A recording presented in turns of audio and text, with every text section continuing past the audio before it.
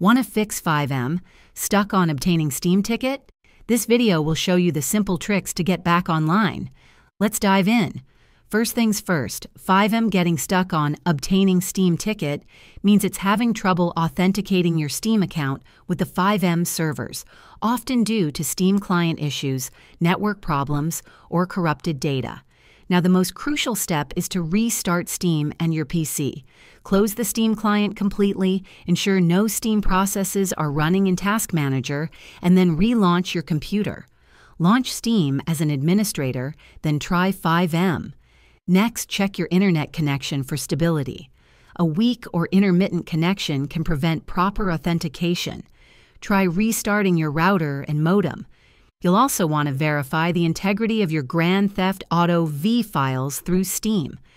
Right-click GTA 5 in your library, go to Properties, then Installed Files, and click Verify Integrity of Game Files.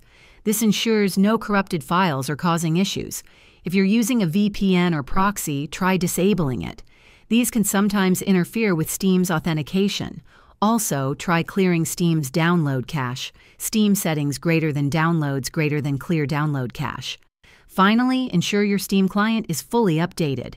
If the problem persists, try logging out of your Steam account and logging back in, or reinstalling FiveM. If this helped you out, hit that like button, subscribe for more FiveM tips, and let me know in the comments what you want to see next.